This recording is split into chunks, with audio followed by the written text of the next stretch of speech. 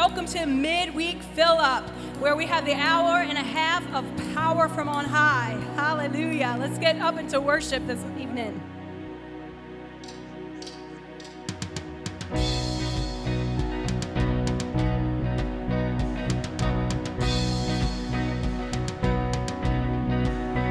Jesus blinded all my darkness. He sparked my heart within. His grace and mercy lit a passion, consumed my sin. And like a city on a hilltop, I'll shine through the night. I am a lamp made for His glory. I will not hide. I've been touched by a fire, so let the world come and watch me burn. Shouting from the rooftops, shouting till everyone has heard. His love will never be extinguished. His life is wild and free. I'm overtaken by His power. His Spirit in me. His Spirit in me. His Spirit in me. I've been touched by a fire, so let the world come and watch me burn. Shouting from the rooftops, shouting till everyone has heard. Oh, I've been touched by a fire, so let the world come and watch me burn. Shouting from the rooftops, shouting till everyone has heard. Jesus has changed my life.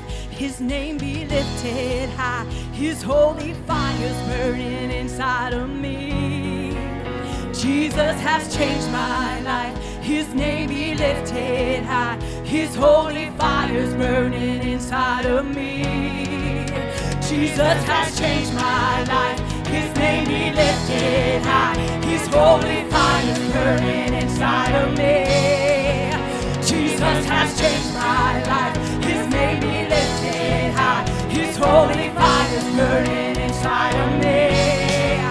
I cannot hold it inside. I cannot keep it quiet. His holy fire's burning inside of me.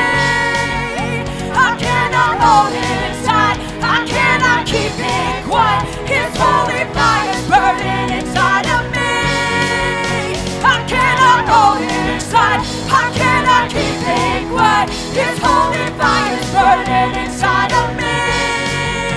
I cannot hold it inside. I cannot keep it quiet. His holy fire's burning inside of me.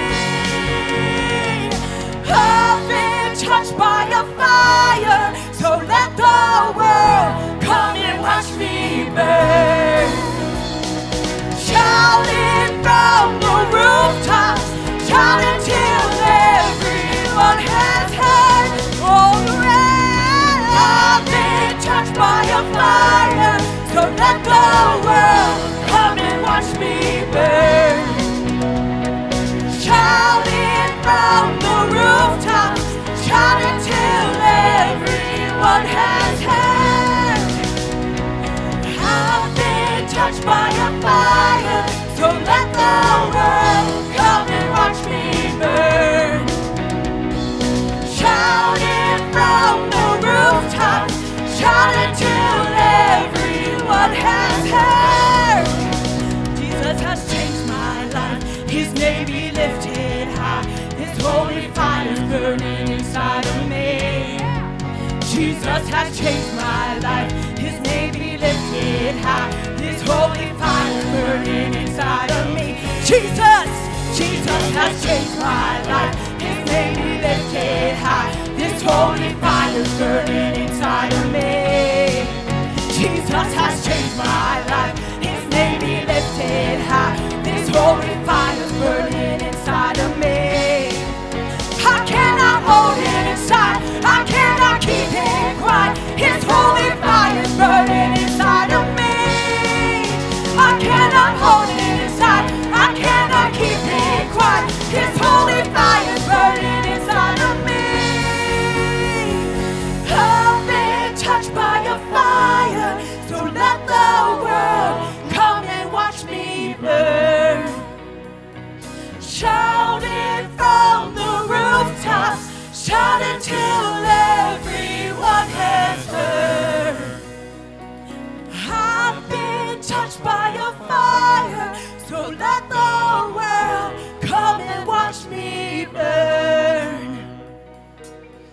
Oh, come and watch me burn. Come and watch me burn.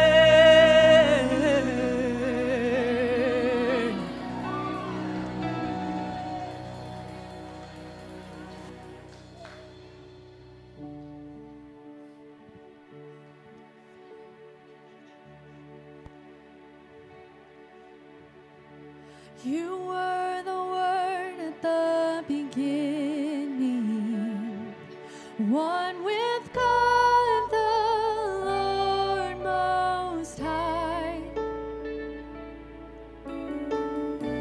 Your hidden glory in creation, now revealed in you are Christ. What a beautiful name it is. What a beautiful name it is. The name of Jesus Christ, my King. What a beautiful name it is. And nothing compares to this. What a beautiful name it is. The name of Jesus.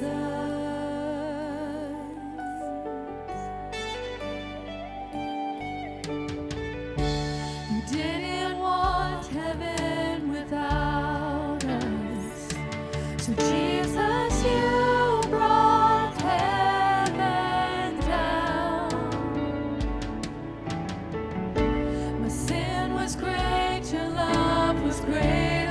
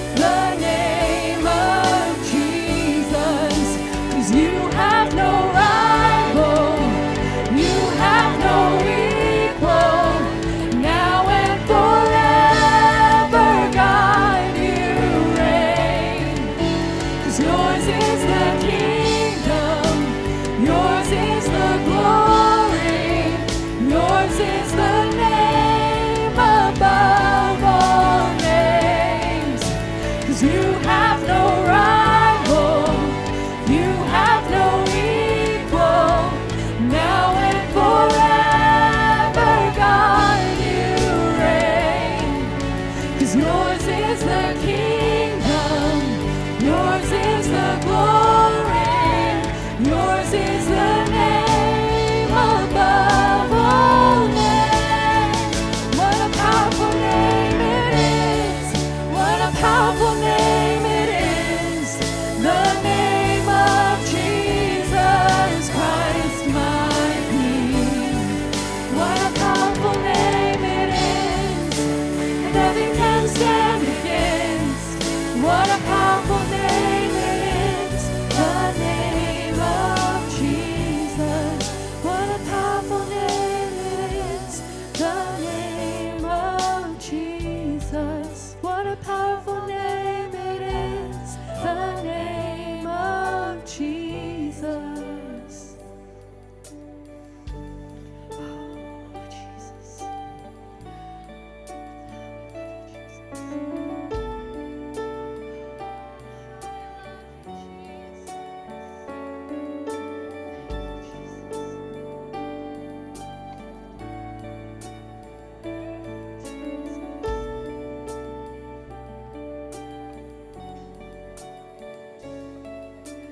How I love you, how I love you, how I love you, Jesus. Come on and join us in that simple song. Just worship Him. How I love you, how I love you, how I love you, Jesus, oh Jesus. How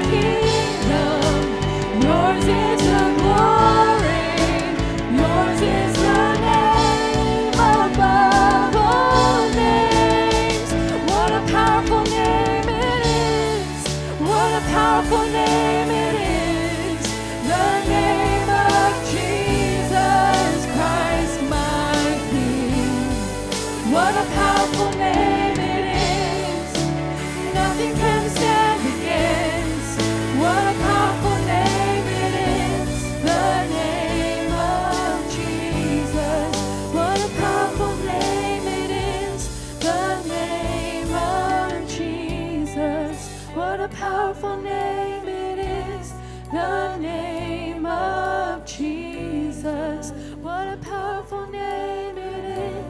the name of Jesus. What a powerful name it is. The name of Jesus. We love you. We bless you tonight, Lord. All over this place with hands lifted up, hearts directed to Him. Lord, we love you. We praise you. Hallelujah. We give you glory. Father, your will be done tonight. Your will be done tonight. Your will be done tonight on earth and in this place as it is in heaven. Thank you, Lord. Our faith puts you right where, hallelujah, right in this place tonight. Hallelujah. We always know you go where our faith puts you. And so, Lord, we love you. We worship you. You be glorified in your Son tonight. Thank you, Holy Spirit, for working and moving. Hallelujah. We thank you that tonight, Father, give each person eyes to see and ears to hear. Thank you tonight that we're open, that we're receptive, and we are expecting. We give you praise and give you glory. May all glory, all praise, and all honor be to your Son, Jesus Christ. We thank you, the head of the church. Hallelujah. We give you praise and give you thanks tonight that your church, your people will be helped, Lord, will be strengthened, will be further prepared for the soon return and coming of our Savior, the Lord Jesus Christ. And for this we give you the praise and we give you the glory for it all, Father. And Father, we thank you for one another.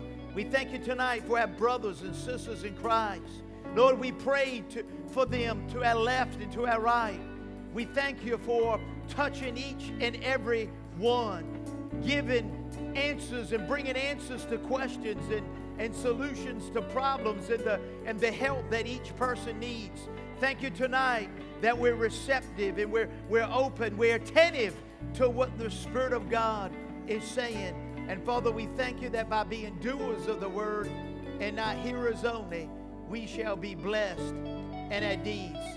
We love you, we thank you, and we praise you for it now. In Jesus' mighty name. And everyone that agreed with that said, amen. Praise God. A great big God bless you tonight. Amen. Now, you know that we're having special meetings tonight, but before we get into that, why don't you find a couple people and love on them, greet them tonight, let them know that you're glad that they are here tonight, that they're special to God and to you. Amen. Praise God.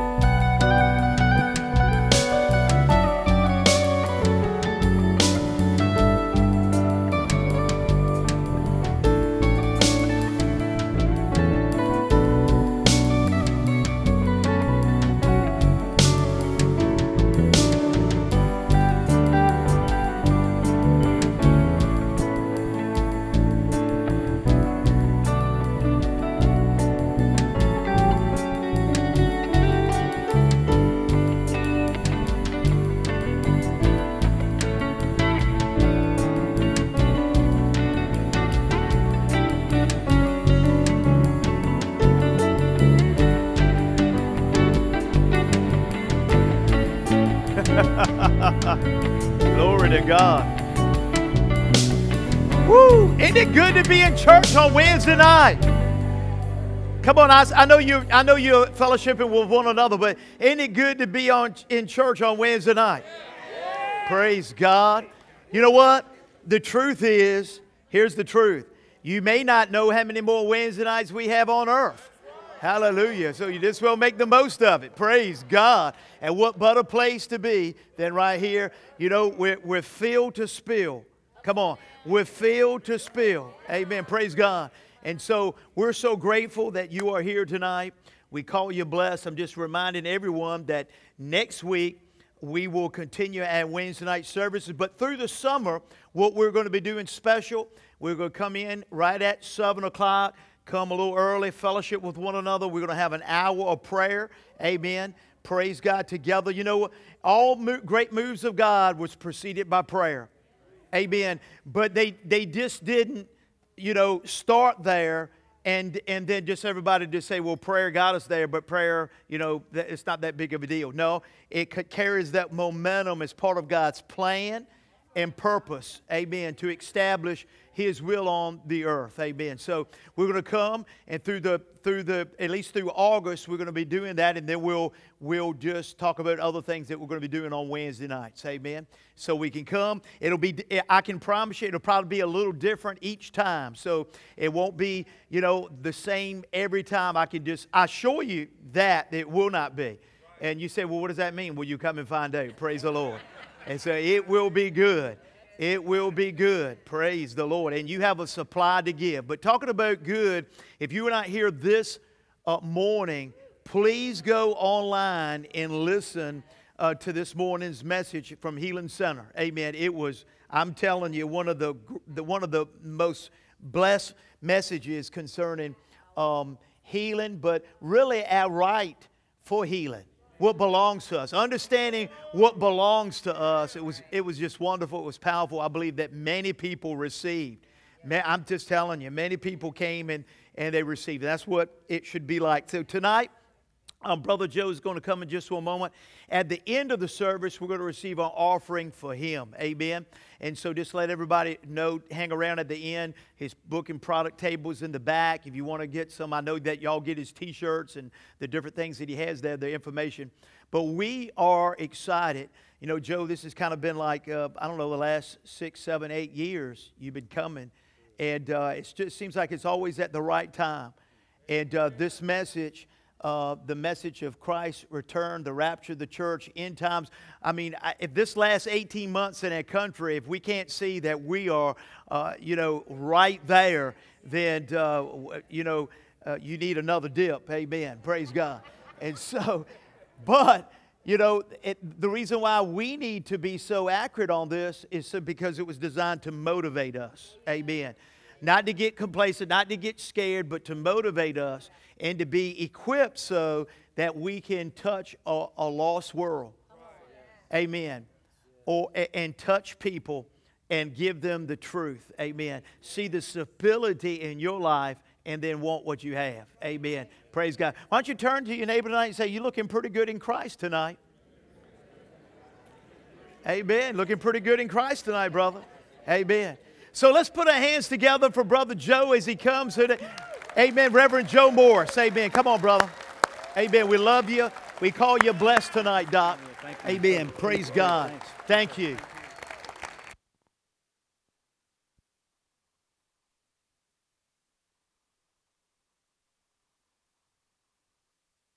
I got one more button I need to do. There we go. Man, good to see you. Hallelujah.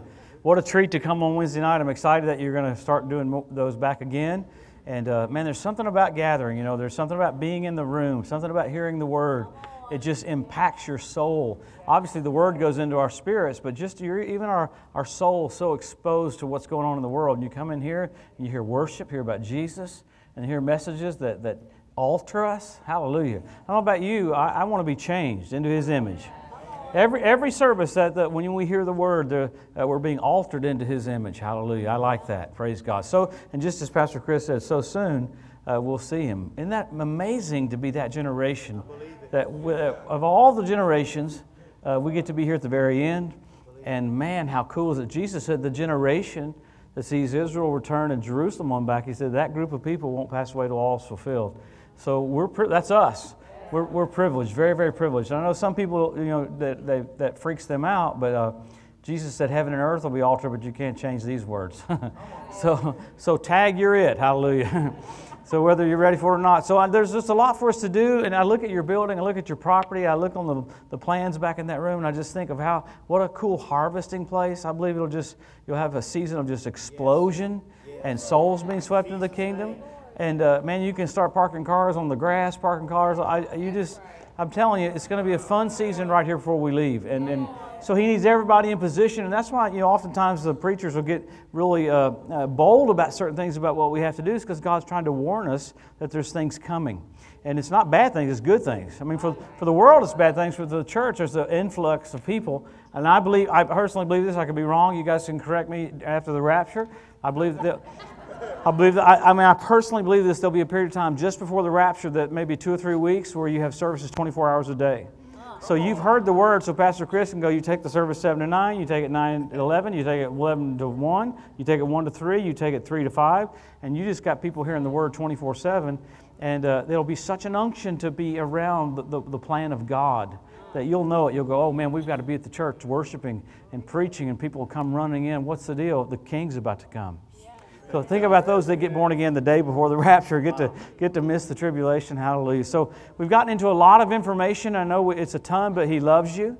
He wants to bless you, wants to encourage you, doesn't want you afraid. If you hear any end-time preaching and it scares you, it's not Bible. I had a couple pastors, dear friends of mine, this is what they said. They said, I was dreading having you in, Joe, but I knew I was supposed to hear about end times. And they said when we were done, they were lighter and happier and joyful. And isn't that something? The fruit of end-time preaching should make us joyful. So what great things ahead. So let's get into it. I know we got into a lot the last few days, so we're going to pick up where we left off. And tonight, I know some of you have heard it, but we're going to get into the millennial reign of Christ. And we'll get into, when you see what you're going to be doing the next 1,000 years, everything else makes sense right now. I mean, I got in this in 1970. Was that 51 years ago, and back then there were no Word of Faith churches anywhere. My mom started a Word of Faith church because there were no Word of Faith churches. And at about 72, 73, 74, a few cropped up here and there. Now, every town you go into, there's an independent, full gospel, Holy Spirit church all over the country. You can spot them when you're driving in. They all have the cool names. Some of them are Last Days Tabernacle of the Light and the Burning Fire of the Last Days Glory and Outpouring. They're like, some of them are long names. Where you go, that's the Lord raising up churches. So He's done this to where we'll know His character. And we know His thought pattern through His Word, not through feelings. And when we get into what we're going to get into tonight about the millennium, that'll make even more sense, so that while maybe you're reigning in Virginia and Jesus is personally in Israel, you'll know His thoughts and His thought pattern because you've learned His character through His Word. So you'll be a wonderful judge or ruler during that time. So whether we're ready for it or not, you're going to have oversight over people. So buckle up. You got a lot to do during that 1,000 years. It is 1,000 years off, but we'll get into it. We'll have functions. It's going to be fun. It's going to be so cool. And we don't hear enough preaching on it, but it'll make you happy. So grab your Bibles and you just turn wherever you think you ought to turn. We'll see if you're flowing. Praise the Lord.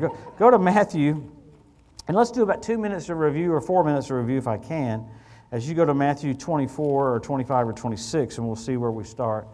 I want to say this to Pastor Chris and Pastor Debbie. I appreciate your friendship. I appreciate your hunger for the Lord. They are so intent on doing the will of God. And I see all of your thought patterns when I come, and you're so on fire to do the will of God. So what a wonderful thing said of you right before we leave, that you're in position for what heaven has for you. I mean, we all know people that should be in position but are not through one thing or another. People have gotten hurt or people have gotten offended or whatever. And I understand that, but man, you shrug off everything. Don't be offended by anything. I mean, if everybody went crazy, if Brother Copeland got on TV and said, I'm a flaming cross-dresser, I'd go, well, that's too bad. I'm going to obey God. My faith, you know what I'm saying? I said that about Brother Hagin years ago. People freaked out. So my faith, I love Brother Copeland, I love Brother Hagin, I love everybody, but my faith is not in them. My faith is in the Word. So nothing shakes me. I'm steadfast. Nothing moves me. So don't be moved by anything. If someone comes on the scene, hey, the Messiah showed up in the middle of Kansas and we're supposed to go see him, say, nope, He's not there. We're going to be raptured before that happens. So there's going to be a lot of weird stuff like that coming. So don't be tricked or don't be deceived. Don't be weirded out. But the main thing is have zero fear. Because the last days for the church will get better and better and better and better. While the world gets darker, you'll get brighter. The expression of the resurrection of Jesus in your face will be seen by so many. The glory of the Lord upon the church. It'll be awesome. Just like there's some forerunner things from the Old Covenant. When that bridge was gapped between old and new, you got things that were happening, that they were doing things that were indicative of the next dispensation. You're going to be doing things indicative of the next dispensation, and we'll get into all that. So you're a forerunner. You're a previews generation. How many of you, when we used to go to movies, it don't seem like there's any movies anymore, but I like seeing the previews. I like seeing the previews to the Top Gun movie, you know, the new Top Gun movie. The previews are unbelievable. If the movie's anything like the previews, it's going to be amazing. So the previews are there to get you interested in the movie. So you are the previews to the millennial reign of Christ. Come on. Can people look at your liberty, look at your freedom, look at your joy, and go that Jesus reigns in you? Hallelujah. So let's pray. Father, we thank you. Thank you for this wild bunch that came on Wednesday night, Lord. Thank you for blessing them. Thank you for everything they set their hand to will prosper. I thank you for the call of God on all their lives to be voices and witnesses. I thank you for using them, divine utterance, supernatural utterance, that their mouths would be a voice for you to be used in the last days, to warn people of the coming of the Lord, and great rejoicing to be at hand, and almost literally like spiritual cheerleaders, every person in this room. Use them, Father. Amplify your voice through their life. We thank you for it. I thank you for directing us, guiding us. We trust in you with all of our heart. We lean not to our own understandings. All of our ways we acknowledge you, and you direct our path. And our pathway there is light, and there is no darkness at all. So we thank you for great days ahead. We're in position for what you have for us, and we thank you for it. We're so excited to see you, Jesus. So we thank you for marching orders every time we gather. And we thank you for a great power of the Spirit of the living God to propel us to do what we're called to do. So great strength for every person in this room. Great boldness for every person in this room. And Lord, we lift you up and magnify you. Help us see Jesus tonight, Holy Spirit. Help us get a glimpse of His glory, a glimpse of His brightness and how wonderful He is. We thank you for your goodness, Lord, and your kindness. In Jesus' wonderful name, and everybody said amen.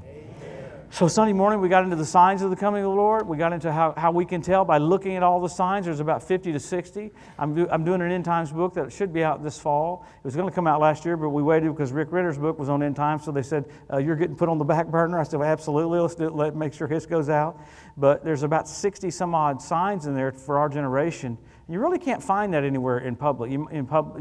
Things that are published. There might be 10 signs here, 15 signs there. But when you get all 60 kind of in your face, it's like, holy cow, Jesus is coming back. So that's what we got into Sunday morning, was all those signs. Israel returned, Hebrew language returned, Ethiopian Jews brought back, fertility of the land of Israel, revival of the Roman Empire, the foxes on the Temple Mount, fish showing up in the Dead Sea. I mean, think about that. Tangible things that you can't deny. Because Ezekiel prophesied there'd be fish in the Dead Sea. You know what? There was never been any fish in the Dead Sea. When did it show up? Last year. So in our lifetime, all these things are coming to pass, so that tells us we're very close to seeing Him. So then Sunday night, we got into the rapture of the church. We're going to be caught up. You have so much authority, He has to take you off the earth, because that 7-year period is old covenant time. It's not for us. It's time of Jacob's trouble, Israel's trouble, not the church. And so we talked about that. We didn't even get into how when the angels went down to Sodom and Gomorrah to get Lot out, the angel told Lot, we can't do anything here until we get the righteous out.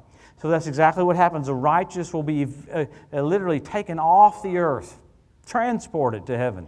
That's why I told the Lord, get your flux capacitor working, That's from the movie Back to the Future, praise the Lord. But we see there'll be a great departure. Remember the rapture of the church goes up to meet the Lord in the air. At the second coming, we bodily come back down with Him. So we'll get into a little bit of that tonight. We're going to look at some of that. So how blessed are we that we're about to get a glorified body? The biggest change for all of our lives is just about to happen. So how wonderful will that be to, my weight is perfect, but my height is not perfect. So I'm looking forward to getting that changed. Hallelujah. Because my weight is perfect if I was 6'3". But anyway, won't it be great to never gain any weight again? Won't it be great to never be tired again? Think of our vocabulary is getting ready to change a lot. It's just going to be wonderful. So wonderful things ahead. Let me just say this before we get to the millennium tonight. The rapture is not an ending, it's a beginning. So once we get into the millennium tonight, we'll see how we're not done with what we're doing here. We're right now tasting of the powers of the world to come. So we're learning all this because we're not done. Rapture's going to be fun. We're going to go to heaven, go to the reward seat of Christ, marriage supper of the Lamb, but then we're instantly coming back for 1,000 years to reign with Him on the earth. So we're one of those people that kind of understand what's happening because we're that last generation. I mean, it's just going to be so cool to be rulers on the earth and blessed. So with that, we need to start with a little bit of the second coming of the Lord. And the reason why we get into the second coming for a little bit is to show you the verses that tell us what happens at the end of the tribulation. How the natural people that make it through the end, that are born again, will enter into the natural kingdom for 1,000 years and have kids, and you'll be preaching to those kids to get saved. So the whole 1,000 years, you think, what am I going to be doing? There's going to be a generation of people that with Jesus there, you'll be going, hey, you need to receive Him. He's sitting right there on the throne. So your job's not done at the rapture. Now, I know that will be weird, but natural people that have those kids that make it through the latter part of the trib, they're going to repopulate the entire earth, and they have to get born again. Even when they can see Him, they'll still have to get saved. Hallelujah. So we'll get into all that. So with that, we look at the second coming of the Lord. This is probably the grand event of all grand events. I mean, you got different pictures of it in the Old Testament.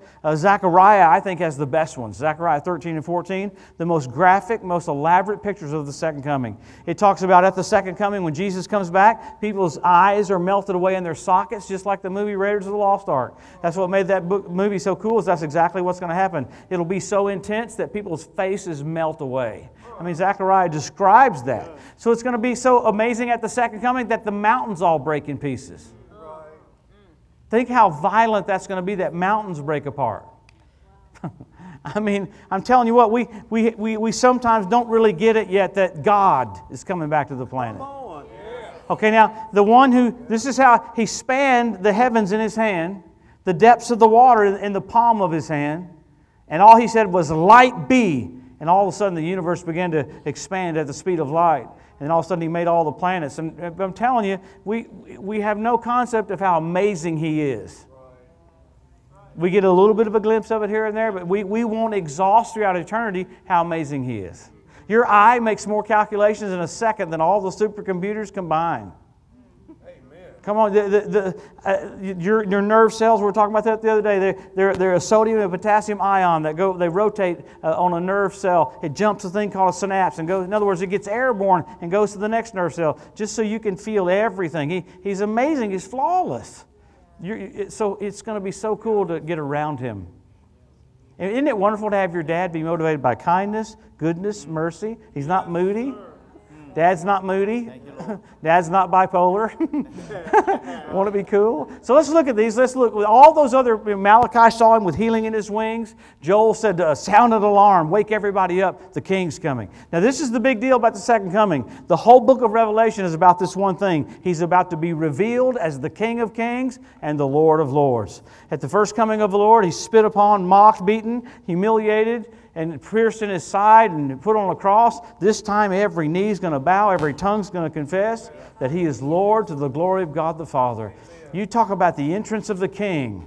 You talk about Lucifer. The Bible says at the second coming, right there at the Battle of Armageddon, you have the armies from the east coming over from China. They go over the Euphrates River. ISIS has been damming up the Euphrates River, trying to for the last 5 or 6 years. The Bible says China comes over the Euphrates River, and the kings of the east come at the Battle of Armageddon. All these countries come together to try to annihilate Israel. And you know what's going to happen? The Ancient of Days, when Daniel was talking to Gabriel, Daniel was like, man, this doesn't look good. It doesn't look like things are going to be all right. And Gabriel goes, don't worry. The Ancient of Days, He will prevail. And my friend, you talk about an entrance. He's going to come back at the Mount of Olives. Lucifer's going to hit his knee, and the Bible says that Jesus obliterates them with the brightness of His coming.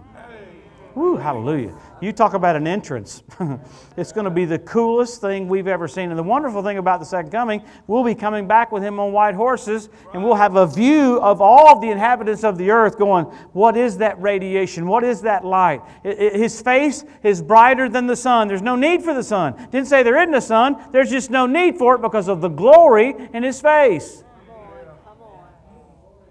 That's some radical candle power. So go to Matthew 24. Let's get into this. Here we go. Let's watch what Jesus says about this in Matthew 24. Look at verse 27. Here He's going to bring out some words that show you what it'll be like. Verse 27, for as the lightning comes out of the east and shines even unto the west, so shall also the coming of the Son of Man be. So you get around lightning, and it's pretty radical. When I was here maybe 5 years ago, whatever, I was staying in that place.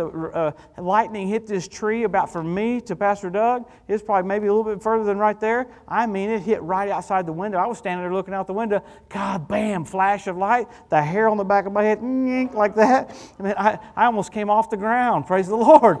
Didn't scare me. It freaked me out. I thought I was getting ready to see Jesus right then. So lightning's pretty dramatic. I've never seen lightning that was boring. Oh, look, a bolt of lightning, whatever. No, it's going to be radical. So let's keep going here. Going down to verse 29. He says in verse 29, immediately after the tribulation of those days shall the sun be darkened, the moon shall not give her light, the stars shall fall from heaven, and the powers of the heavens shall be shaken. And then shall appear the sign of the Son of Man in heaven. And then all the tribes of the earth will mourn, and they'll see the Son of Man coming in clouds of heaven with great power and great glory. He'll send His angels with a great sound of a trumpet, and they'll gather together His elect from the four winds, from one end of heaven to the other. Now, this is kind of the opposite of the rapture, but what's amazing is, at the second coming, at the rapture of the church, hang with me because we're getting there, we just got to go through some of this. At the rapture of the church, we all go up to meet the Lord in the air. At the second coming, the wicked are taken off the earth. It's the opposite of the rapture. At the rapture of the church, the righteous go up. At the second coming, the wicked are taken off the earth. Remember, Jesus said, I'll let the wheat grow with the tares, and at the end of the age, the angels will be the reapers.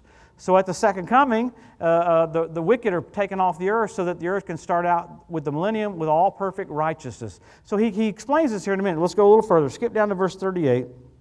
Oh, verse 37. But as the days of Noah were, verse 37, but as the days of Noah were, so shall also the coming of the Son of Man be. Boy, you can't preach that any harder than right now, isn't that right? Verse 38, for as the days that were before the flood, they were eating and drinking and marrying and given in marriage until the day that Noah entered in the ark, and knew not till the flood came, took them all away, so shall also the coming of the Son of Man be. So think about this. In the midst of 7 years of tribulation, people are still wanting life as usual. They're dating, they're marrying, they want to keep things going as they can. That's with water turning to blood. That's with asteroids hitting the earth. That's with everything you can imagine. One of the first seals, or a third of the population, gets killed right after the rapture. Come on, like 2 billion people get killed on the earth. And people are still going, we want to get married, we want to date. And people go, what's the economy going to be like? The economy is going to keep going all the way up to the second coming. Because that's what how the mark of the beast gets, because buying and selling. And you got people wanting to date. You can't date if you don't have any money. So in the midst of nuclear war, midst of rivers turning to blood, oceans turning to blood, people are still going, let's go to the movies. I mean, it's bizarre. I mean, seriously, with all of that happening, with the Lord trying to get everybody's attention, people want life as usual. So look at the next verse. He gives you the percentage. This is pretty amazing right here. In verse 40, then shall two be in the field, one shall be taken and the other left. That's not the rapture. That's at the second coming. That's the wicked being taken off the earth. Look at the percentage, 50%. Look at the next verse, verse 41. Two women shall be grinding at the mill, one shall be taken and the other left. So he gives you the same percentage as when Jesus was on the cross. You had one thief that got saved, the other thief did not. 50%. But what's amazing is, during the tribulation, half of the population of the earth is going to get saved. That's a pretty good revival. The Bible numbers a 200 million man army that comes against Israel, but it can't number the people that get saved in the trib. The Bible says the number's innumerable. That's a lot of people. So we get a harvest at the end of the church age because we were promised double of what the book of Acts has, but really the biggest harvest is after we leave. I'll say that again. The biggest harvest is after we leave. So think about it. Enoch handed off to Noah. Elijah handed off to Elisha.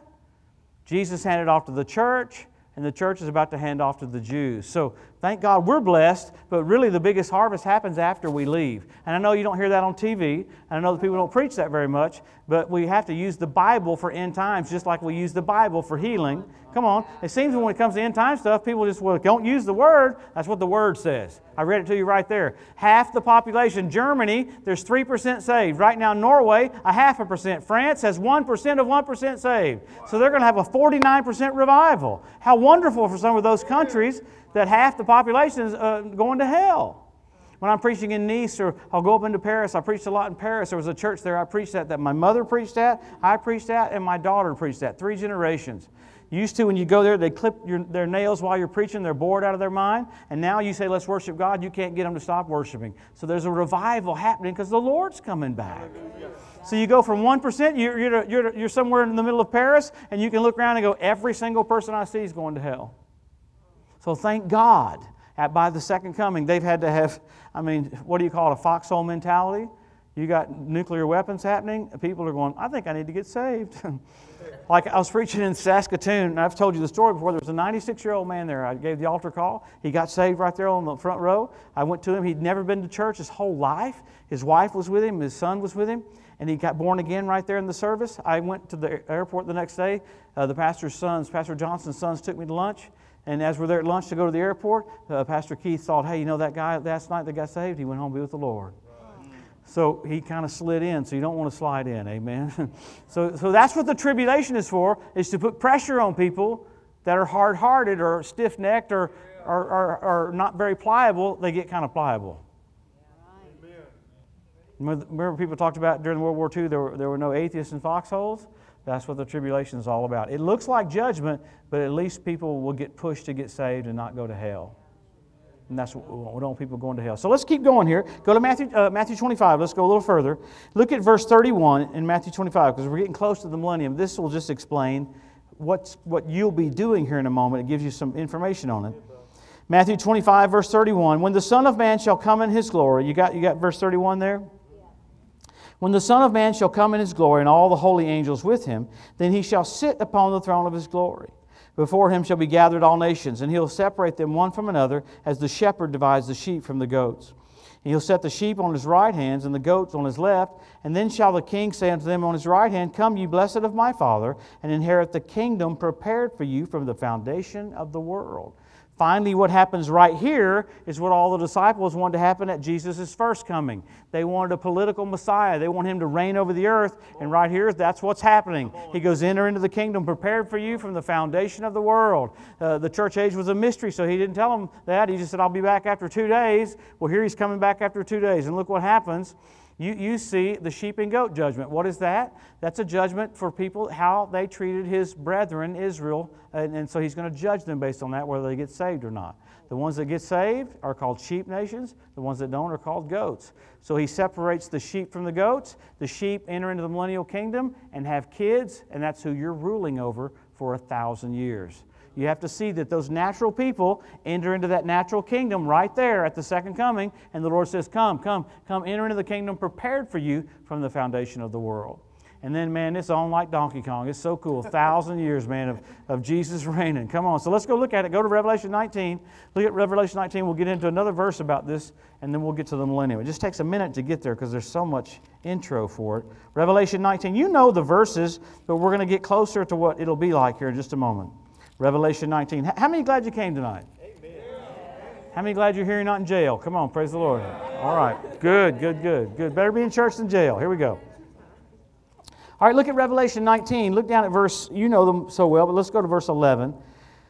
And I saw heaven open. This is page 319 if you got a Bible like mine. And I saw heaven open, and behold, a white horse, and he that sat upon him is called Faithful and True. Wow. In righteousness he does judge and make war. His eyes were as a flame of fire, and on his head were many crowns. He had a name written that no man knew but he himself.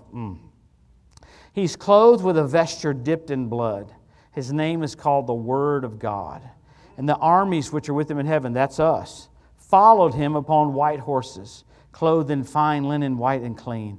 Out of his mouth will go a sharp sword, that he'd smite the nations. He'll rule them with a rod of iron. Remember that. So even during the millennium with Lucifer bound, He's going to have to rule them with a rod of iron. So those natural people that make it through the trib will be in natural bodies with Adam's seed in them, and they'll have a tendency to want to rebel. So He's going to have to rule them with a rod of iron, and that shows you who you'll have oversight over, those people. So let's go a little further. He'll rule them with a rod of iron. He treads the winepress in the fierceness, the wrath of Almighty God. He hath on his vesture and on his thigh a name written, King of Kings and Lord of Lords. Woo, the boss is coming back right there. So we see the entrance of the King right there. Everything about this book is He's coming back. For every one verse there is about the first coming, 8 times more about the second coming. It's the deal. So how amazing is that all of a sudden we're going to go be raptured, go to the reward seat of Christ, marriage supper of the Lamb, and horse flying school. So, I don't think any of you have flown on a horse, but how weird is that going to be? Lean left trigger, here we go. I mean, how bizarre. We're going to get on horses and be airborne coming back down to the earth, and what a view we're going to have. It's going to be so cool. So let's go to Revelation 20 and let's get into the start of this. It's going to be cool. We'll get into the millennium now. Look at Revelation 20 and watch what happens in verse 1. I saw an angel come down from heaven having the key of the bottomless pit and a great chain in his hand. Notice this, one angel is going to bind the devil. Not a team of angels, not a whole group of angels, one. One angel is going to bind him. He laid hold on the dragon, the old serpent, which is the devil, Satan, and bound him 1,000 years.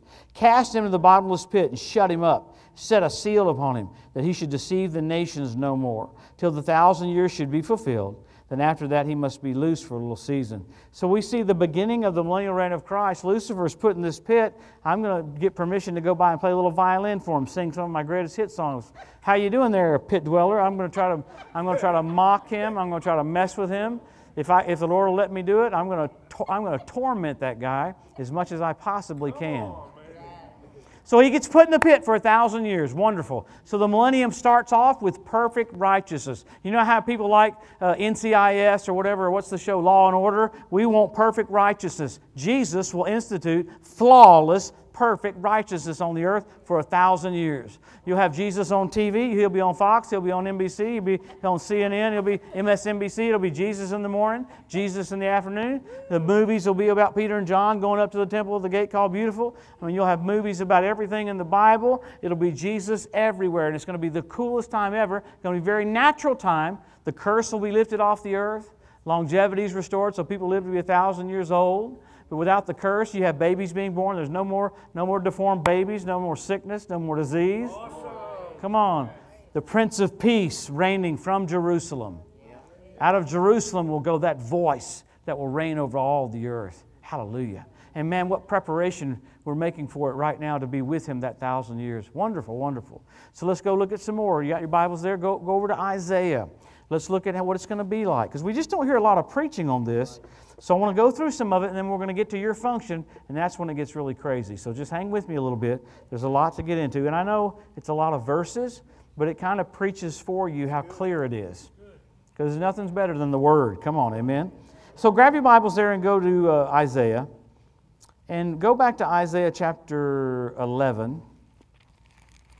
And we'll see how things are changed the moment Jesus comes back to the earth. Let's look at nature here in Isaiah 11, and we'll get into it. Look at Isaiah chapter 11. Skip down to verse number 4. It's page 785 if you've got a Bible like mine. Here we go. Isaiah 11, verse 4. But with righteousness he shall judge the poor, and reprove with equity the meek of the earth. And he'll smite the earth, watch this, with the rod of his mouth, and with the breath of his lips he'll slay the wicked. So you get into this, man, and you put all the things together. He's going to come back to a couple of places there at the second coming. This describes what's going to happen there at the second coming. With the rod of his mouth, he'll slay the wicked. It's just amazing. He'll go to Petra, he'll go to the Mount of Olives, and then he's going to walk through the valley of Megiddo. And the Bible says the blood's going to be as high as the horse's bridle. Wow. And he treads the winepress of the fierceness and the wrath of Almighty God.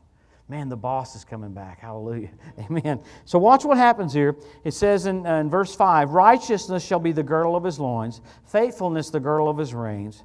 The wolf will dwell with the lamb, the leopard will lie down with the kid, and the calf and the young lion and the fatling together, and a little child shall lead them. We've said it before. You're going to go to the park, and you're going to see a kid with a lion on a leash. I know it's going to freak us out, because it's going to take some time to get used to that, because you're like, these kids are playing with lions. This is crazy. So even beasts are tamed.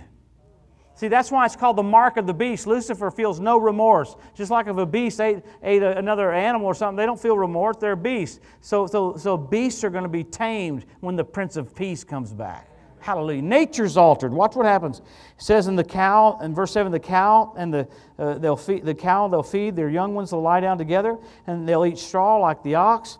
And the suckling child shall play on the hole of an ass. The weaned child shall put his hand on the cockatrice den. They shall not hurt nor destroy in all my holy mountain, for the earth shall be full of the knowledge of the Lord as the waters cover the sea. So the moment the king comes, nature's even altered. So let's go over to Isaiah chapter 30. Let's look a little bit more about nature. So cool. Man, what's amazing is This is something that we're not preaching about 200 or 300 years from now. This is like we're at this. We're right there.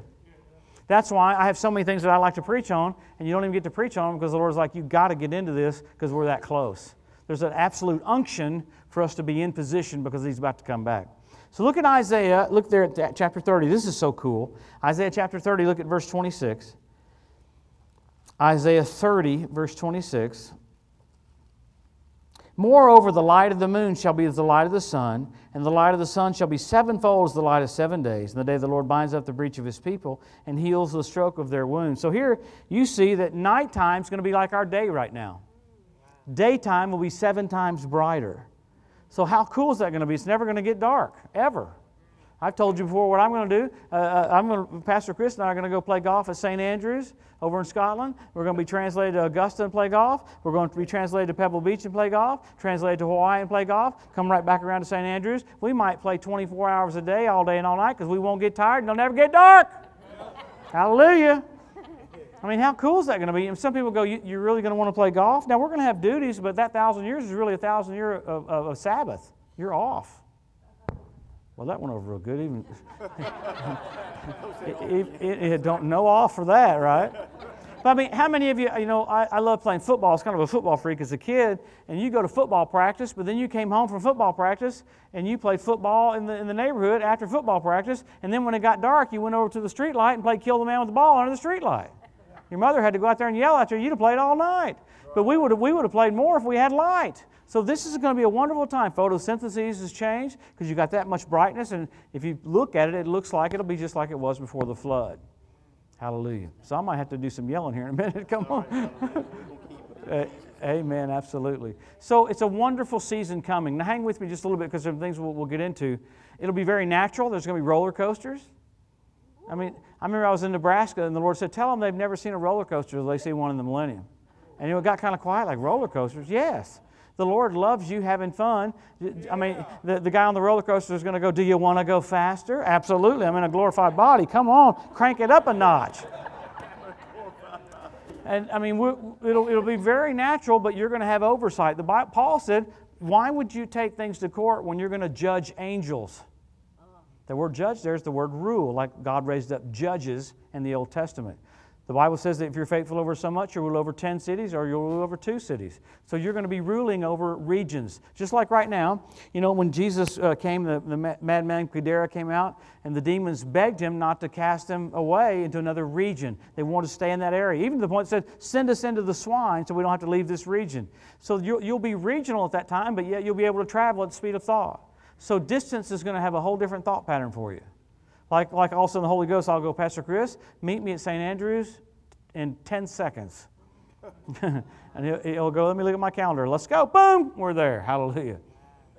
Won't that be cool? Glorified bodies, natural people that you're having oversight over, and you'll be ministering to people. Now hang with me. Remember the Bible talks about Lucifer's rulership right now.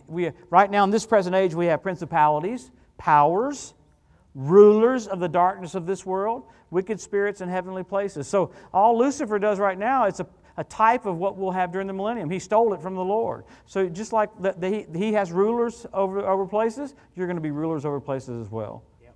It's going to be cool that you'll have a tender heart for those natural people that make mistakes because you knew what it was like making mistakes yourself. Really good, so you'll judge with mercy and with kindness.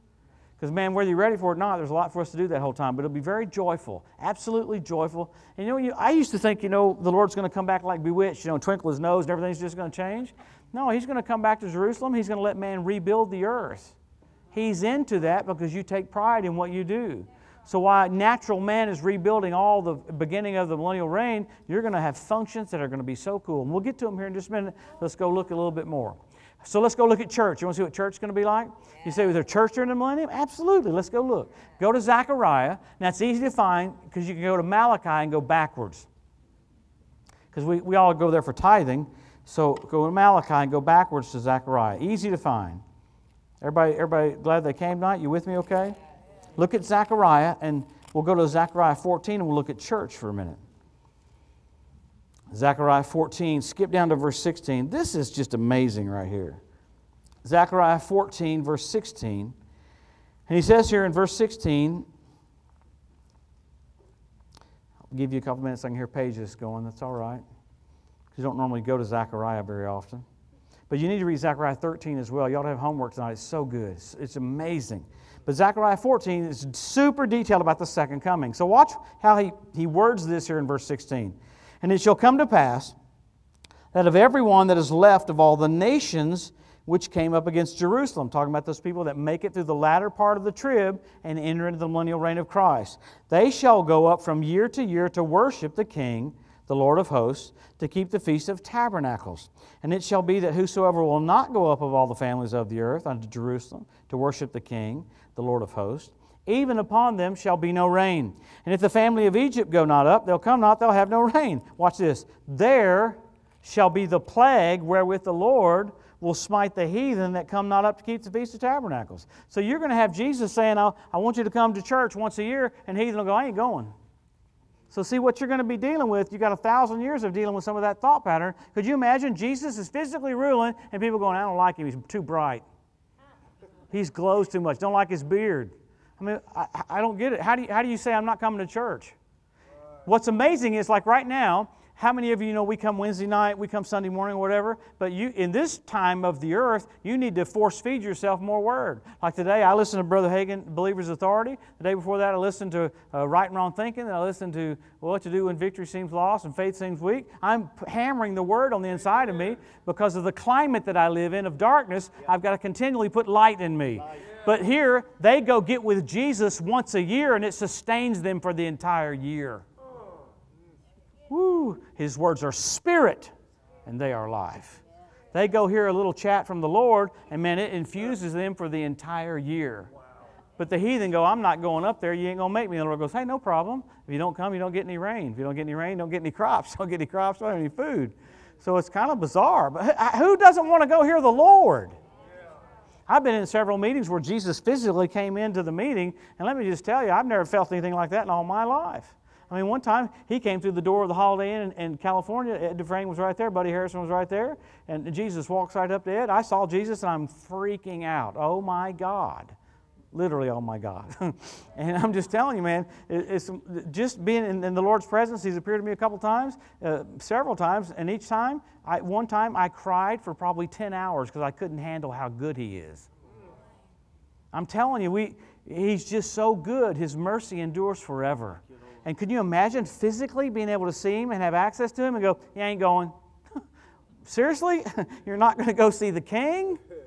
So that's church once a year. But think of those words that He says that will bear the people up for an entire year with the presence of God in them. Hallelujah. So there'll be a lot of things that are like that are cool. But let's go look a little bit more. Go back over to Isaiah, and let's look at a couple more things before we get to our function. Because we're going to get to our function here in a second, and it's so cool. You got your Bibles there? Look at Isaiah.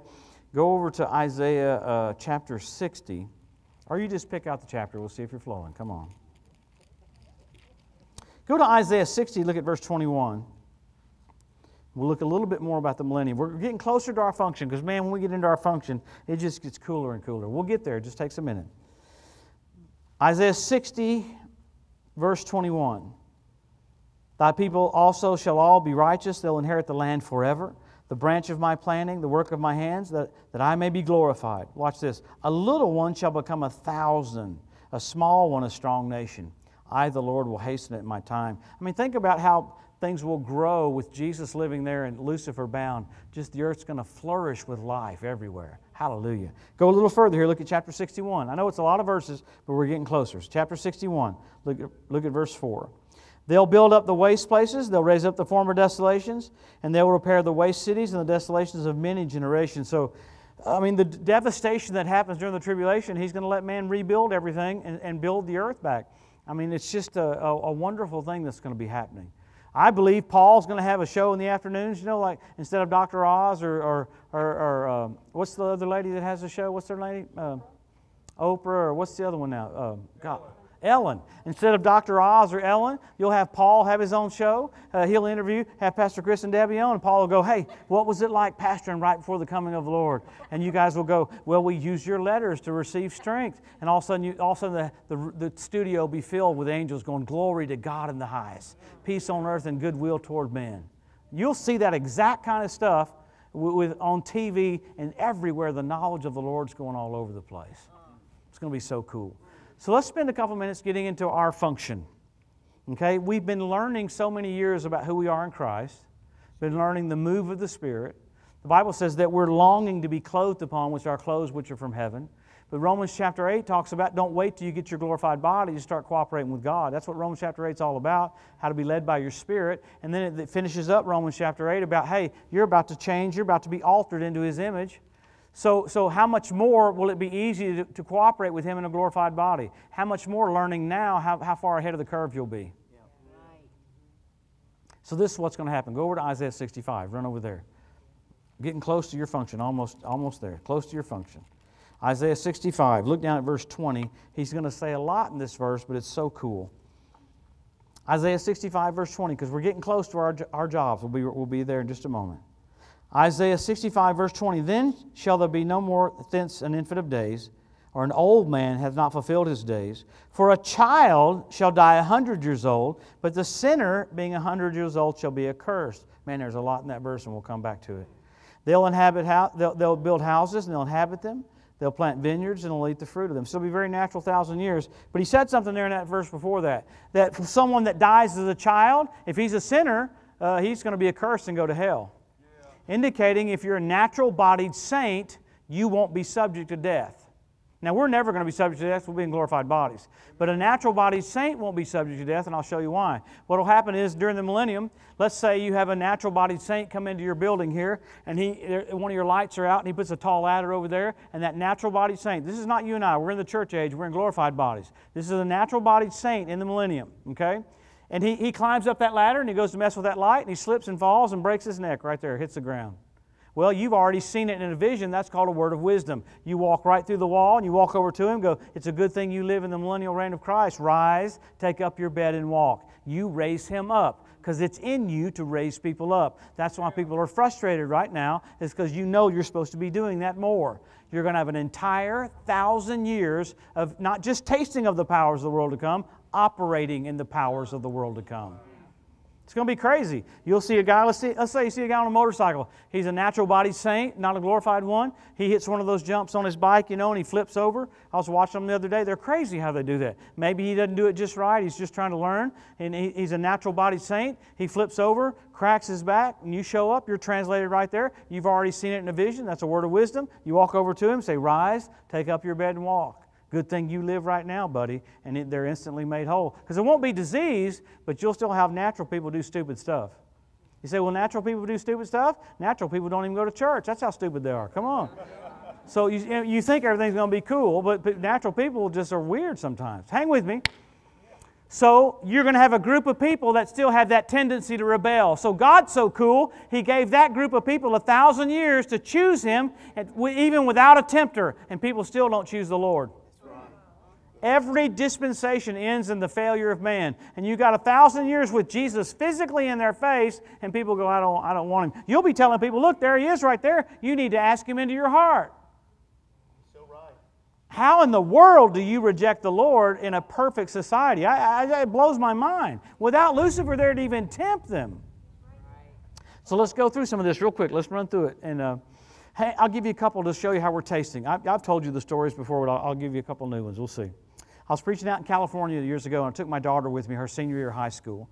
And we went to this church, and as we walked in, I had a vision. I saw this guy in the church that looked just like Robert Redford. He had his hands around the pastor's throat upside down like this, like he thought he was over the pastor. So I told Lauren, my daughter, this was her senior in high school, I said, Lauren, there's a guy in the church, he looks just like Robert Redford, but he thinks he's over the pastor, and he's choking the pastor. He has his hands, it's weird how I saw it, but I saw his hands upside down like this, like he's over him.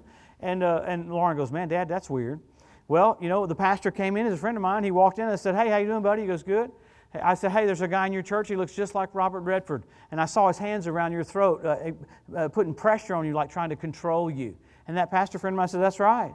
He said, we're getting ready to start another church. And that guy in my church, he looks just like Robert Redford. He told me, I'm not going to allow you to start that church. Now, that's kind of crazy, isn't it? Because normally you want to help a pastor start more churches and not stop churches, amen? I think he just was fearful and thought he might lose his pastor. So as bizarre as that is, that buddy of mine opened the collar of his shirt and showed me the rash on his throat because he was under so much pressure from that guy in his church trying to control him. I thought, that's the craziest thing in the world. So Lauren and I walked through the side door, kind of where the green room was, came through the side door over there, came walking down. I saw the guys. I walked in and said, look, Lauren, there's the guy. He looks just like Robert Redford. So I got up and preached, he who looks like Robert Redford. No, I didn't say that. Come on. No, I got up and preached about the plan and purpose of God for that pastor's life, and you can't control that. You can enjoy it. It's an apostle's mentality to build and to plant. You can jump in on that, and it'll get on you. You start building stuff yourself because you can pick up on that anointing. Don't try to stifle it. Jump in and enjoy it. And the Holy Ghost fell in that meeting to show the plan and the purpose of God for that pastor's life. That's not the power of the world to come. That's tasting. So see how tasting can change the course of a whole church. They started that next church. It grew bigger than the other church. But here that guy was trying to constrain the pastor, and the Holy Ghost through the power of the world to come manifests what the will of God is for that pastor's life. I'll give you another one. Ready for another one? You ever been to Yuma, Arizona? How many have been to Yuma? Man, thank God we're not in Yuma tonight. I mean, amen, come on. Anyway, I don't know if the Lord even knows where Yuma is, but anyway, it's out there. So, no, He knows. So I was traveling with this prophet years ago, and we were there in Yuma, and he preached for a little bit, and at the end of the service, we're going to go to Denny's and get a Grand Slam. So I'm going back to the book table to mess with the book table and do that stuff, you know. As I walked back toward the book table, I had a vision. Here comes a word of wisdom. I saw the pastor in that church in an airplane called a push-pull. One engine's going this way, one engine's going that way. And that plane was in a dive in this vision. Remember how in the Old Testament Elisha said, went not my heart with you when you joined yourself to the chariot? I'm sitting in the cockpit of that plane watching that pilot pull back on the yoke of that plane. Papers are flying everywhere. They're panicking. The pilot's panicking. And the pastor's in that plane with him. So I'm thinking, oh, dear Lord, I got to say something to this pastor. So I'm walking back to the book table, getting ready to go to Denny's. We go to Denny's, and I get a Grand Slam. I get the pancakes, the bacon, and the sausage. You know how good that is. Praise the Lord. So I'm sitting there with the guy I work for, and I'm thinking, how do I say this? Because I don't really know when the intro could be, because I'm just there to help him and to keep my mouth shut, basically. Well, all of a sudden the pastor goes, we're sitting there talking. He goes, hey, I'm going flying tomorrow. And then my ears perked up. He goes, I'm going on what's called a push-pull airplane. I was like, oh, my God. So I'm sitting there going, man, I got to say something to this pastor. And I'm freaking out like, what do I do? So time went on long, and I knew it was getting close to the meal being over. And I said, hey, pastor, I got to say something. I said, I don't want you to freak out, but before we came over here, I saw you in a vision. I saw you in a push-pull airplane. I'll tell you what your pilot looks like. He's got bald hair, got gold-rimmed glasses, real circle like that. I said, yeah, that's my pilot. I said, he was pulling back on the yoke of that plane. Papers are flying everywhere. You were in a dive. He goes, wow. I said, don't be afraid. I just check out your man before I go flying. I flew, the guy I worked for, we flew back to Tulsa, and that pastor called me when I got back. He said, hey, I went to the airport and checked out that guy, had him check him out. He had lied. He'd said he had all these checkout rides in a push-pull, had never been in a push-pull. So I believe the Lord saved the guy's life. That's not the power of the world to come. That's tasting the power of the world to come. So right now, see, we're learning all this stuff because we're not done. Let me just say that. It's July of 2021. If we're raptured the next couple of years, you instantly have a wonderful time with the Lord, and then you come back and start operating like we're supposed to be operating like now, but in a measure that's so radical, we're just freaked out. I'll give you a couple more here, and we'll close. I'm closing right now. Go to Revelation 20. Go over there, and we'll dismiss here in just a minute or two. Come on. I want to make sure we don't miss a miracle. Now think about that. The Bible says that His voice is like thunder. Think of being at the throne of God and hearing the Lord speak to us. Woo, hallelujah. Revelation 20. Let me give you two more real quick, and we'll get to Revelation 20. I've told these stories before many times. I got tons of others, but these I like the best. I could tell you stories about words of wisdom all night long. It'd freak you out. Just Lord, the Lord will show you something that's going to happen before it happens. Mind-boggling. But one time I was in Oakland, Iowa. There's a church out there in a cornfield. Michael Calstrup's the pastor's name. And I had taught his sons how to use their handbrakes and teach them to do 180s. You know what I'm saying? But I taught them that in the snow, okay? Snow and ice. I said, now take your handbrake, hit that handbrake, and lift it and do 180s. And man, they loved it. But that was in the snow. They started doing it on dry pavement and ruined the wheels of their car. So every time I preached there, the pastor goes, Joe taught my boys how to do 180s, and they ruined the hubs of their wheels. So that's how he introduces me. They're just real normal people, you know what I mean? So one of the times I was going there, I was preaching, had morning and night meetings for a camp meeting. On my way to the meeting in the morning, and I was on my way there, and all of a sudden, as I'm driving toward the meeting, I have a vision. I see that pastor, Pastor Michael Kalstrup. He's a tall guy. He's in a Cessna 210-like plane, and I see him land on this runway, and I saw this young pastor come up to him, and he walked out with this outline. He said, I'm going to help you not make some of the same mistakes I may have made. Next thing you know, I see Mike take that plane off and land somewhere else. I saw the cracks on the runway where someone repaired the asphalt, you know how you fix stuff. A different pastor came walking up. He climbed out of the plane. He took this outline. He said, I'm going to help you not make some of the same mistakes I may have made. Next thing you know, man, I'm back in my car. Thank you, Jesus, I hadn't run to the building. Because, people sometimes get tunnel vision going out there through the cornfields and hit the building. And they have rumble strips set up. So I thought, man, I've been watching this guy fly. I hope I don't hit the building. So I woke up. Here we go. I'm not asleep, but I don't even know how to explain that. Because I was right there watching him show those pastors what to do. So I got in and preached a little bit that morning. Did a little bit of Elvis. I don't do much Elvis anymore. We did a little bit of Elvis and preached a little bit. And I said, hey, Pastor Mike, if this means something to you, wonderful. I said, if it doesn't, forget it. I could miss it by a mile. Because when God gives someone something, if it doesn't confirm something that's already in their heart, just forget about it. Put it on a shelf. Yep. So I said, I could miss it by a mile. But I said, well, you know what? You're going to have your own airplane. You're going to use it like a car. You'll go around to all these pastors around here, and you'll help them not make some of the same mistakes that you may have made. He smiled. He got up from the platform after I said that. I said a few more things, but he got up on the platform. He said, what did I say last week? He said, I'm going to have my own airplane. I'm going to use it like a car. I'm going to go around to all these states and help these young pastors. Oh. And what's God trying to do? He's trying to emphasize the plan and the purpose of God for his life. Because when he got up and said, I'm going to have my own airplane, you can just feel people go, well, what's he need an airplane for? Let me tell you what he needs an airplane for. Because you can feel that. Well, who does he think he is? Rhema contacted him right after that, asked him to be a regional director. He took that plane in Iowa, went up into North Dakota, went up into Minnesota, used it like a car, just like the Holy Ghost said. Sent me a picture of the plane. He'd been taking flying lessons. Cessna 210, put it on my refrigerator. So see, that's tasting. That's not the power of the world to come. That's tasting. Think of how expressive your life is going to be operating at the full potential of the glory of the Lord in your life. Man, there's just wonderful things ahead. That's why we're getting into all this, is to give you a preview. Let me give you one more. I've told you this one before, but hang with me. Don't get too bored. We're closing in a second. We're going to beat the storm. Hallelujah. We already have. Come on. I remember I've told you the story where Colleen and I were living out in California for a while. We were traveling out of a church. We went there just to help the pastor, really, even though I was on the road all the time. I wanted to help the pastor and his wife just to be a strength for him. The week I got there, someone on his staff walked up to him and said, oh, good Lord. He just went crazy, tried to take over the church. This is what he told me. He said, this is what he told me. He said, the strength that you feel when you come into our church, it's me. I said, actually, I think it's Jesus. Can you imagine thinking that, much less saying that? So that's why I moved there. So I found out the first week, hello, this is why I'm here. This guy went nuts. So I was coming back to Tulsa. Colleen and I came back to Winter Bible, and we got there, and that one of the nights of Winter Bible, we were going to a birthday party for my nephew, Zach, John and Michelle Grunwald's son. So we went to this house, and there was a circle drive. So Colleen and my daughter Lauren were in the van. I was in a minivan. And we went through the circle drive, and there were cars all in front of me, so I couldn't go anywhere. So I'm going to have to back up. So I told Colleen and Lauren, I said, you guys get out right there and go in that door over there. There were a couple of doors. So I looked back behind me over here because I'm backing that van up, and all of a sudden I heard someone scream. I ran over Colleen. My wife saw some kinfolk in the window and stood right there. Well, that front tire of that van ran over her. She fell on the ground and was screaming bloody murder. Cats and dogs. I got out of the van, came over there. Cats and dogs came running up. Kids came running up. My wife is laying on the ground screaming. My daughter's standing there looking at Colleen. I walked over to Colleen. I said, I command your leg and your ankle to be healed right now in the name of Jesus. And I said, get up. And she looked at me like, have you lost your mind? I said, get up. And I grabbed her like this by the hands. The power of God went up and down her body. She said, oh my God, that's the power of God. Like a heater. It went from the top of her head all the way down to the soles of her feet. Went up and down just like that. She goes, my God, this is real. And I'm standing there going,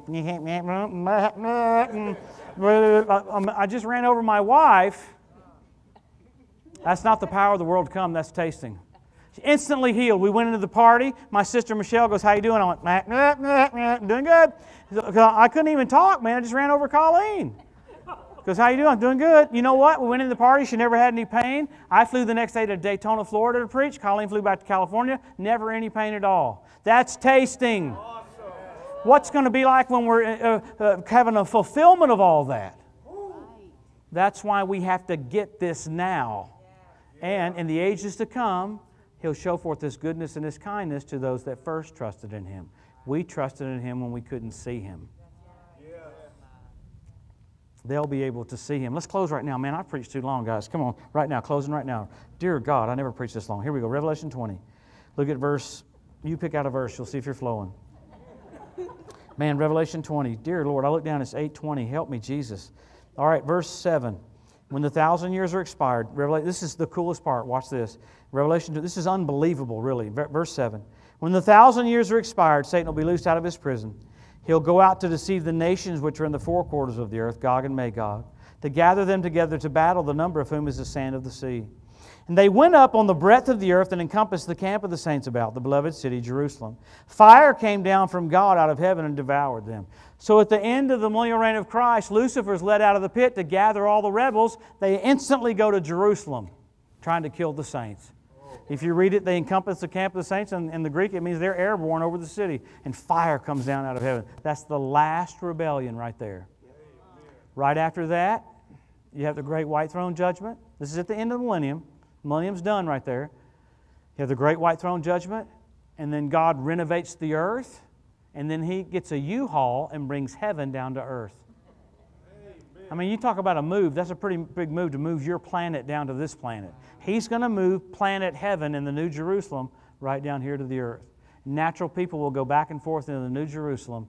They'll traffic back and forth, taking their glory and their honor to the Father and the Son right there. And the natural people will eat of the tree of life along the river, just like Adam and Eve could have eaten of it and lived forever in that horrible state. These natural people will eat of the tree of life once a month. You won't have to eat of the tree of life. He that hath the Son hath life. You're a whole different group of people than those natural people. Now listen to this. For eternity, you'll be a glorified group reigning over natural people forever. There'll be a natural race, just like Adam and Eve were natural. God didn't change His mind. He just got interrupted. So you're going to be a different species than those natural people for eternity. And He's going to show off the church. I like to say this, and I'm shutting up. During the millennium, the Lord's going to go look at, people will be whining, natural body people will be whining about something. The Lord will go, what are you whining about? My church had Lucifer to deal with. He was on the earth with them at the same time, and they didn't whine. She's going to show off the church. Let's thank Him for a minute, and then we'll go. Father, we thank You. We thank You. We thank You. We love You. We're amazed at Your plans, Your purposes, that You're preparing us for eternity, preparing us for the next step after we're caught up. Lord, we want to do Your bidding before we leave, but yet we get a glimpse of what this millennial reign of Christ will be like, where Jesus, You are glorified. Jesus, You are magnified. Jesus, You are lifted up. We're so amazed at Your mercy and Your kindness. We give You glory, we give You honor, and we give You praise. Bless You, Jesus. Bless You, Jesus. Hallelujah. We honor You, Jesus. We honor You, Jesus. I had a couple things come to me, and then we'll head out. Someone, I saw you almost like coughing up blood to the point you were coughing so harsh that there's blood coming up. You're healed right now in Jesus' name. This other one is the interior of your ear.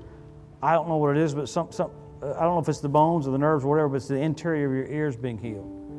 I don't know if you have a trouble with balance, but I don't think it's that. I think it's something else. The interior part of your ear is being restored. Thank You, Lord. This other one is pretty common, but your ribs. You got some kind of damage in your ribs. Your ribs are being healed. Amen. Just take it. Praise God. Hallelujah. And this is common, but I'm going to do it. The base of your spine's being healed. Just take it. The base of your spine. Yeah. Hallelujah. Praise God. Isn't the Lord good? His mercy endures forever, doesn't it? Somebody, you got some kind of damage on the lining of your upper eyelid. You got some kind of damage on that upper part. You're being healed right now. Praise God. Praise God. Praise God. Thank You, Lord. Thank You, Lord. Thank You, thank You, thank You. Thank You for being patient for just a moment. I know I preached longer than I meant to. I just don't want to miss a miracle. I don't want to leave and the Lord get on to me and go, now you didn't call that out. Because we'll go home. We're about to see Jesus face to face, so there's nothing more important than being in church. It really isn't. There's just, what can compare with being where we can worship and honor Him together? Praise God. Praise God. Amen. Amen. Cartilage in your knee being restored. Cartilage in your knee. Just take it. Hallelujah. Praise God. Praise God.